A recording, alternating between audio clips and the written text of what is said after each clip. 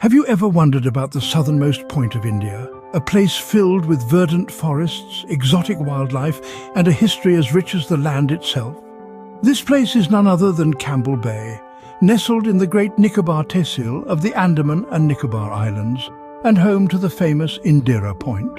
Campbell Bay, a village with over 1,600 households, boasts an impressive literacy rate of over 86%.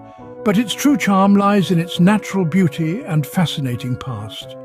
The Campbell Bay National Park, part of the Great Nicobar Biosphere Reserve, stretches over 426 square kilometres.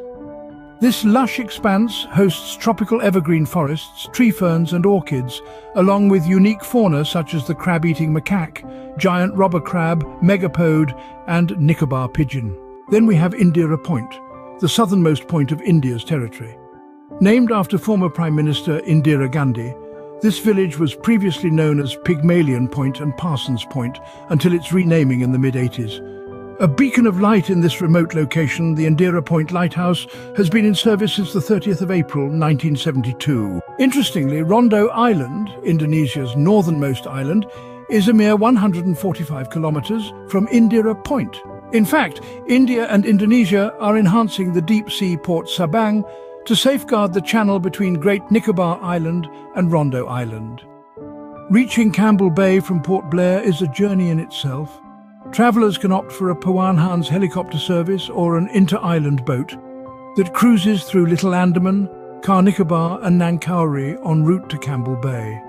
A weekly service, MV Campbell Bay, also operates from Port Blair's Phoenix Bay to Campbell Bay.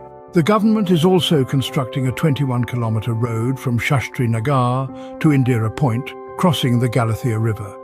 This road, upon completion, will stretch to 56 kilometres from Zero Point to Indira Point, further enhancing the connectivity of this remote region.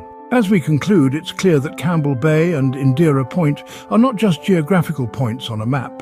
They are a testament to India's rich biodiversity, historical legacy and strategic location.